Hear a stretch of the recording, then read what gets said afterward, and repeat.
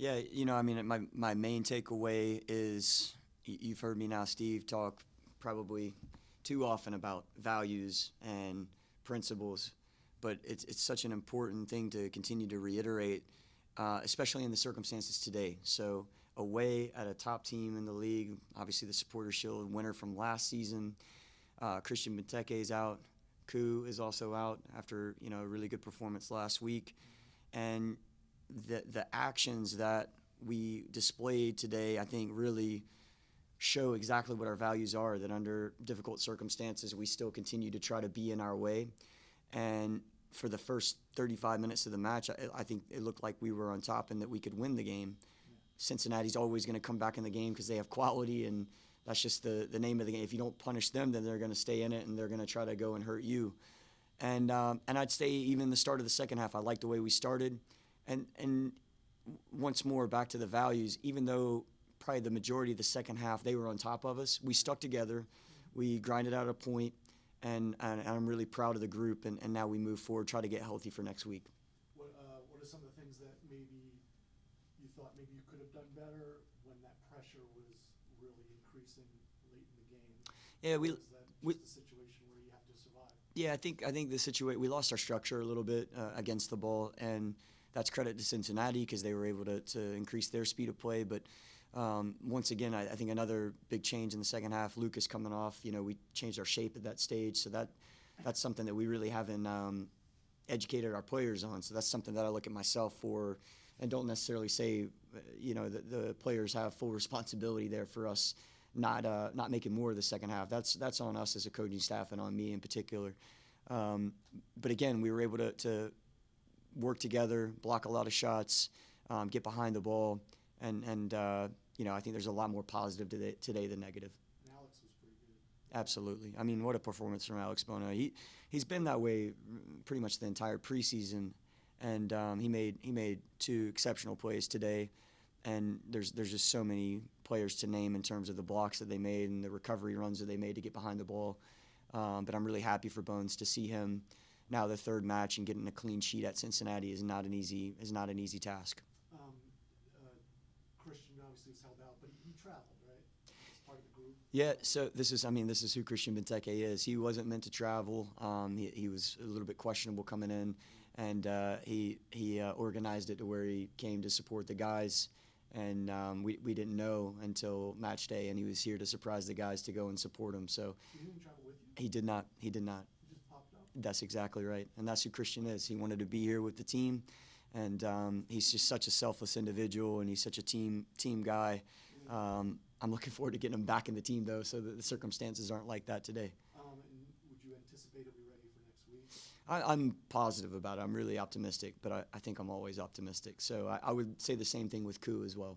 And Ted picked up something yesterday? In training. Okay. Yeah, in training. So another minor? Yeah, I hope it's minor. For that one, we just haven't gotten the scans and all the things that have to go into place to understand exactly what it is. And then Lucas's, was it in that collision? Yeah, so I think it was just, I don't even know it was contact, just the way he came down, something with his ankle, I believe. But once again, I think hopefully he'll be okay to compete next week. And then we'll take some from Zoom. We'll go to Jose Umana. Coach, thank you for taking time out of the game. Talk to us. Can you elaborate a little further? You kind of mentioned that first substitution with Bartlett coming off, but your thoughts overall on how the substitutes played and getting that result for you guys?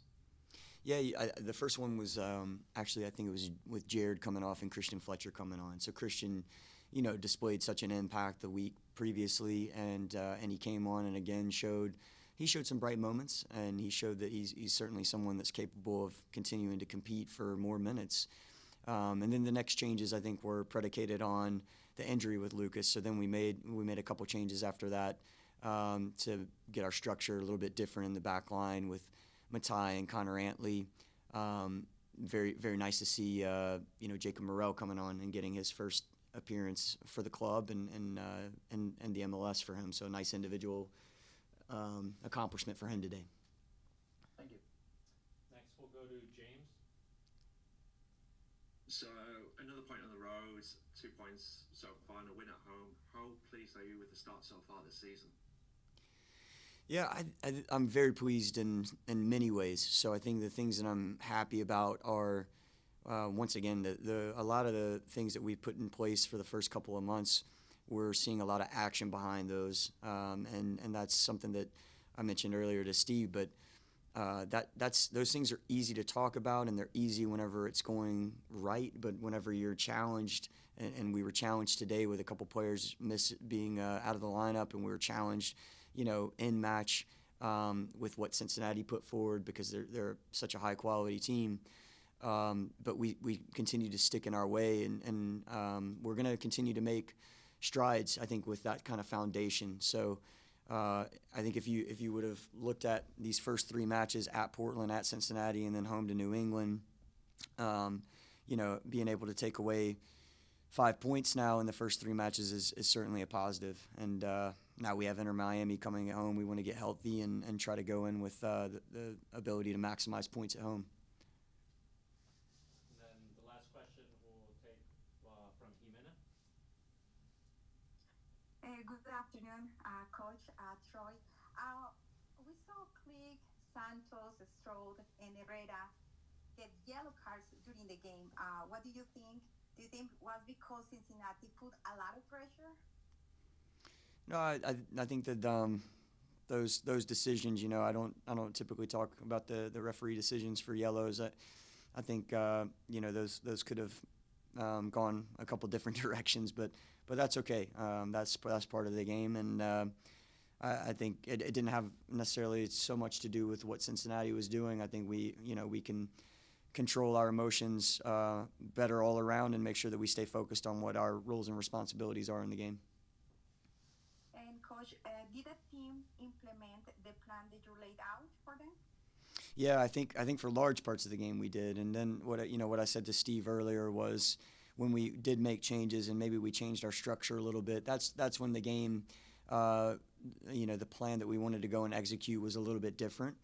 And I think that's a learning lesson for myself and the coaching staff about how when we have to make an adjustment to our system of play, how we don't want to necessarily get passive. We want to continue to stay aggressive.